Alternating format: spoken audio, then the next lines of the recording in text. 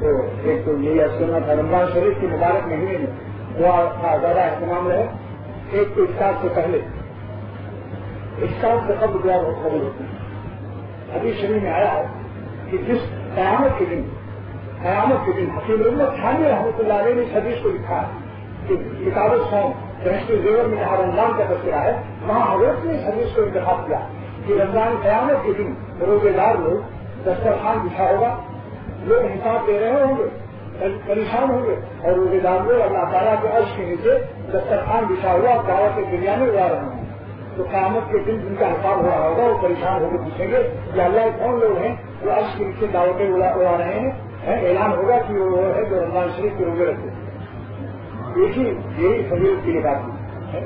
اور ہے افطار سے قبل جو ہے دعا بہت قبول ہوتی ہے. تحجد کا وقت بھی ہے اور افطار کا وقت بھی ہے. اس سے پہلے خود دعائیں مانگیے. ہم سب کو اللہ تعالیٰ 100% اپنا بنا دیں. دیکھیے میں یہ کرتا ہوں کہ جب تک ایک اخلاق برا ہے، ایک خلق ہو، شہادت سے متعلق ہو، بدری گاڑی اور کسی قسم کے گناہ یا اور تکبر سے متعلق ہو یا ادب اور غصے سے متعلق ہو، جب تک ایک بھی ہمارے اندر بد اخلاقی یا بد اعمالی موجود ہوگی اس وقت تک ہم خود بھی چین نہیں پائیں گے.